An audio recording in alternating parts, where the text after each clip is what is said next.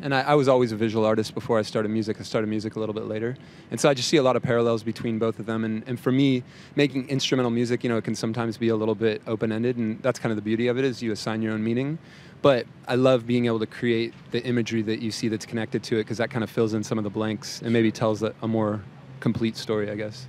Didn't really get into electronic till probably college, and I got a drum machine fixed. And then from there I started deciding, okay, maybe I can approach real instruments. But it all started with kind of the electronic side. And that was right when I was getting into listening to electronic music. So I was starting to ask, like, how is this stuff made? So I was just kind of fascinated with the technical side of it, and then slowly moved into the actually creating.